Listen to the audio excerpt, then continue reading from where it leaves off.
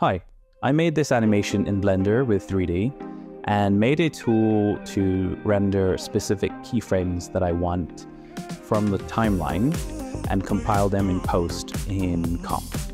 So let's look at the different frame rates render options, and then at the end of the video we can compare the different frame rates and decide what works best for the show in terms of frame rates. So this is threes, meaning a render or an image every 3 frames along the timeline. We are working at 24 frames a second. This is a 15-second shot, and it's 100 frames total.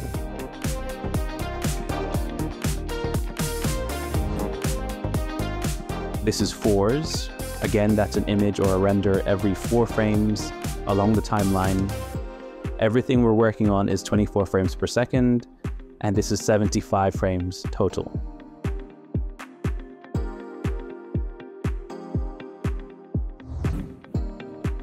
Now on fives, an image every 5 frames on the timeline, 60 frames total.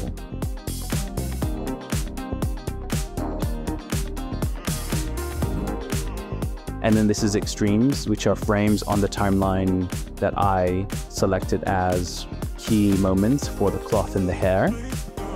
The extremes aren't evenly spaced out, but for the 15 seconds, it's 68 frames total. And then this final version, and this is the same as the previous version, extremes, plus an extra frame after each extreme to ease in or out of each key extreme at 129 frames total.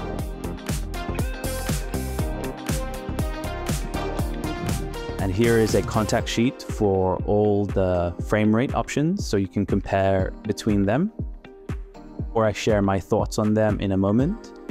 I would love to hear your thoughts on what you think works the best between options 1 through 5 in general, or for maybe my project. So threes to me looks a bit too smooth, and knowing that it's CG, trying to break the CG illusion, it kind of looks mechanical to me. Really, if I had to be fair, it looks more like kind of 80s or 90s anime, because those guys really spend the time and effort into smooth and almost perfect animation, you know, lots of frames. But that's not really the vibe I'm going for. And again, trying to break the illusion of CG, I think it's easier to make it a bit more modern in terms of choppiness and more selective in terms of what frames we expose and render. Then that's option 1. So option 2, fours, I think is a nice compromise. You know, I can still read the motion of the cloth and the hair. It does get a bit more choppy. But it feels like an anime I would watch. It doesn't hurt too much. I do feel maybe it's a bit choppy. And then option 3, which is fives, this is where, you know, we don't have enough frames to read all the motion of the cloth and the hair, and we're starting to miss some of that motion or beats of the cloth. And it just feels too choppy, you know, too static. And if you compare options 3 to, you know, options 1 and 2, it feels slow, right? It feels, the shot is a lot slower because we don't read the motion, meaning we don't see the energy of all that cloth and all that hair. So fives just doesn't work for this type of slow moving shot. And then I thought options 1 and 2, maybe they feel a bit mechanical because the frames are evenly distributed, meaning it's a frame every 3 frames or every 4 frames.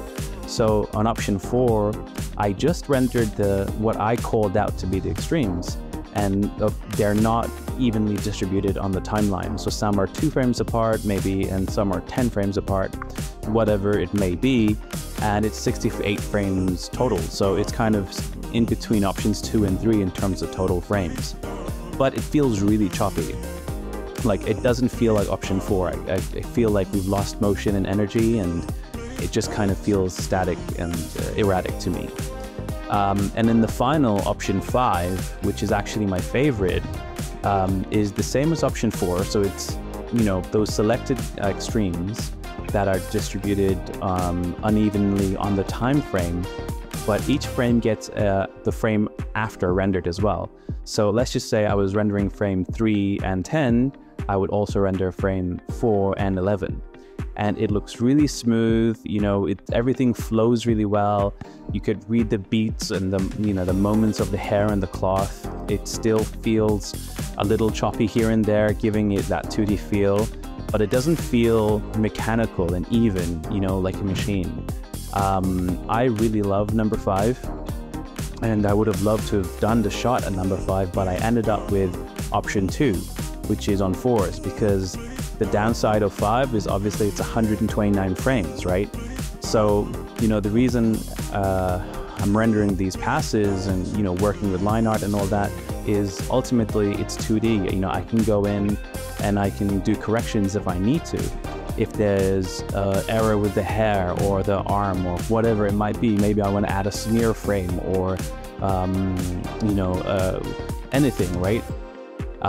Less frames are better.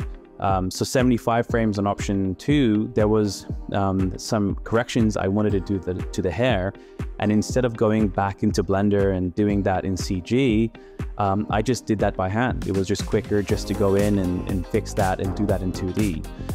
And that I didn't time myself. Maybe it took, you know, anything between 30 minutes to an hour. But had I had done that with option 5, it might have been 2 hours, right? And 2 hours isn't bad for one shot, but there's hundreds of shots that will come eventually. And on top of that, maybe it wasn't just one piece of hair that I had to fix. Maybe there was corrections on the arm and, you know, on whatever. There's going to be shots where there's a lot of manual fixing. So I think option 2, which is 4 frames per second, is a nice type of compromise for this type of shot where there's a lot of motion. It's very slow in terms of movement. But in the future, you know, if there's a hero shot on the project where I know that it's worth investing the time, or people will watch this and it'll get lots of views, or it really matters to the story, that's where I'll switch to extremes plus 1 frame at the higher frame rate. Or maybe in the future, you know, there's people who are helping me on the project, you know, or joining the project, and that gives me some wiggle room to go for that higher frame rate. But for now, in terms of my project, I'm calling option 5 kind of movie quality, and option 2 more standard or television quality. And I'll probably switch between those 2 options. It really depends on the type of shot, but I think in terms of this slow kind of walking pace shot, it was a great exercise, and I hope you learned something and you enjoyed this video. And I would love to hear your comments on what you thought was the best. And yeah, in the coming weeks, I'm going to share more for Project Shrine. So I'll talk about it in the future video, and I'll share more teasers and clips from it. And yeah, so thanks again, and catch you on the next one, and do all that, you know, follow me and at this and whatever, and I'll see you in the next one. Okay, bye.